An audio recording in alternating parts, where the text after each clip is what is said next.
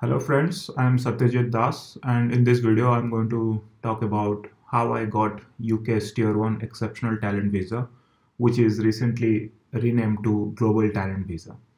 So a little bit about myself first. I did my undergraduate in mechanical engineering from Indian Institute of Technology, Kharagpur, back in India. Then I did a master's in Paris at École Polytechnique. Then I did my master thesis at Caltech in California, and then I did a PhD in Cambridge University in UK. After my PhD, I joined a software company in Cambridge and worked as a software engineer. So what is this Tier 1 Exceptional Talent Visa or Global Talent Visa? So this is one of the best visas to be on in UK. You don't need sponsorship from any company. You can work for multiple companies at the same time. You don't need to notify the home office when you change jobs, and you're basically free to do whatever you want except being a sports person or being a doctor in the UK. Or you may choose not to do anything and still be continuing to live in the UK. So practically this is really the best visa you can be on once you get it. And there are two subcategories of this visa. One is exceptional talent, another is exceptional promise, which are going to be renamed to be global talent or global promise. The only difference is basically on your seniority. So if you are relatively junior, you can apply for the promise one. If you are relatively senior, you can apply for the talent one. And practically, you can apply for permanent residency after 3 years for the talent one, whereas for the promise one, you can apply after 5 years. That's the only difference, really. And there used to be a number cap of how many people can be given this visa per year, but now that cap has been removed. But interestingly, that cap never really reached, at least for the digital technology sector. You can apply for this visa for 5 different areas. So in my case, I applied for digital technology sector because I was working as a software engineering, and this is basically what it falls under. I could have applied for engineering and science sector as well because my background is in engineering, and I did a PhD in engineering as well. But because I was changing my career, at least currently, to software engineering, that's why it made more sense for me to apply in the digital technology sector. So I will tell you a bit more about how I started. So when I first came across this visa, when it used to be called Tier 1 Exceptional Talent Visa, that was maybe around 2016 or 17, and I looked over its description briefly and I saw the word exceptional, and I thought, there's no way I'm exceptional. To me, exceptional meant maybe being top 10 in your field in the world, but I didn't dig it deep enough. But later I realized this is not really the case. You don't really have to be the best in the field. You don't have to be the best in the world to apply for this or to get it. You have to be very good technically, and you have to be very good when it comes to taking up leadership positions. So luckily around August of 2018, I stumbled across this visa again when I actually had to go for either tier 2 through my company or tier 1 through this visa.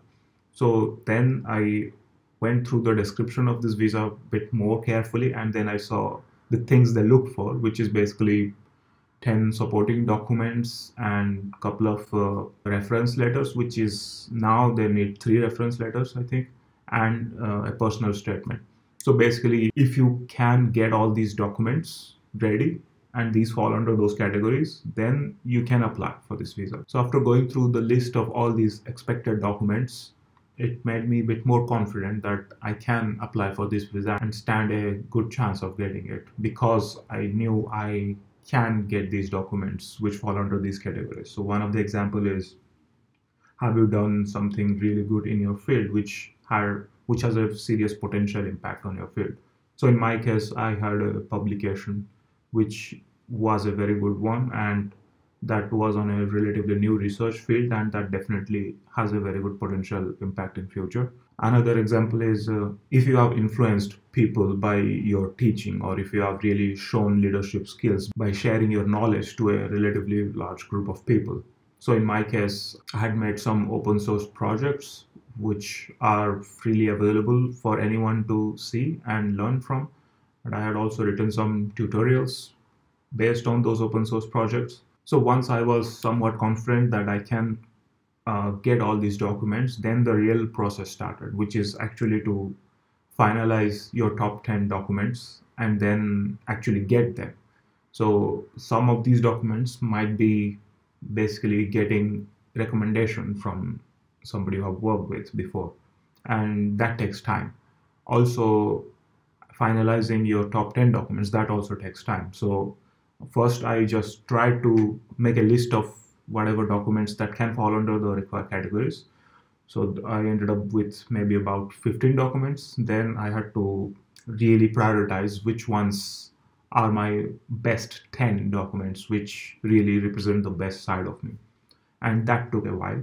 And once I was done with that, then I got those documents which are basically recommendation from somebody. So in my case, it was one of my professors during my PhD, so who knew the impact of my research. So he was in a better position to judge the work I did during my PhD.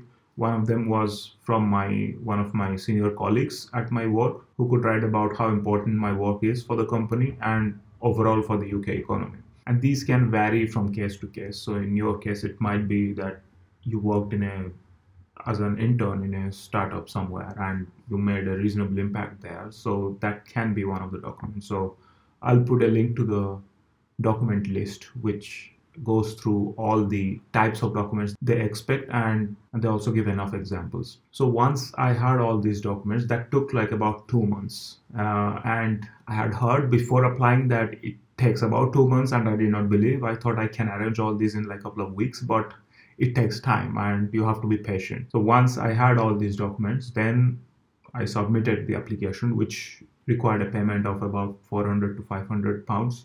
So there are two phases of this application process. So first phase is to get the endorsement, and second phase is actually applying for this visa.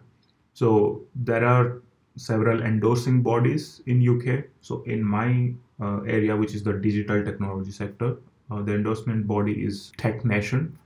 And so I had to apply for endorsement from Tech Nation. And it took me about a month to get reply from them and to get confirmation about the endorsement from them. And that's it. That's the most important part. And that's the biggest hurdle, is to get the endorsement.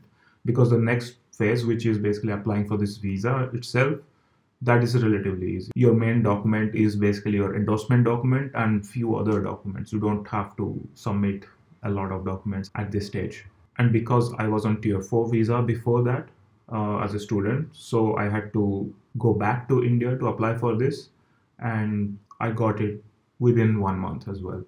And then I came back to UK and got my biometric residence permit, which basically is valid for over 5 years. So overall, from deciding that I want to apply and actually getting this visa, it took me about 3 to 4 months. Finally, I would like to give some tips for future applicants for this global talent visa. So first thing, you need to be aware of that it is highly doable even if you don't have the credentials yet. So if you are considering applying in future and you're not confident that your profile is up to the mark, you can still try from now on and reach a good stage in a year's time, which will enable you to successfully apply for this visa. And how exactly, it will vary from case to case. You have to basically go through the list of documents and see which all areas you can easily improve on within 1 year, which will enable you to apply. It is okay to get overwhelmed at first. So I had gotten overwhelmed when I just saw the word exceptional. And then again, when I went through all the document lists, it's basically 14 to 15 documents. So it's not that easy to arrange, and it takes time, but you have to be patient with it. It will just give yourself at least 2 months to get all the documents ready before you actually apply for this endorsement. If you are stuck at any point, or if you have specific questions related to your application, then ensure you get all the advice you can from past applicants. So find them on any forums or apply or ask in any forums, and hopefully somebody will help you answer your questions. And another point is, even if you get rejected for the endorsement in the first attempt, that's not the end of the road. There are two options in that case. You can apply for a re-evaluation of your application, or you can apply after a few months as well, after making your profile a bit stronger.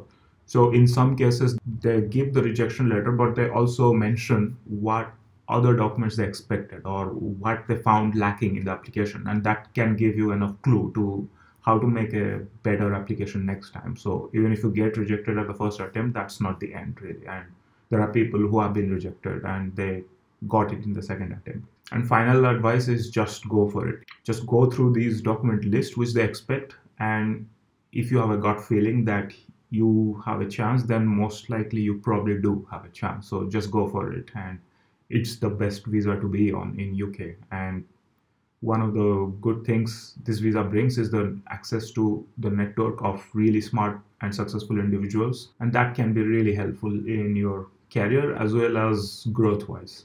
So it is a big enough price to go for it with full force. I'll put a link in the description for the document list they expect, and if you have any questions, then feel free to ask in the comment section. Good luck. Cheers.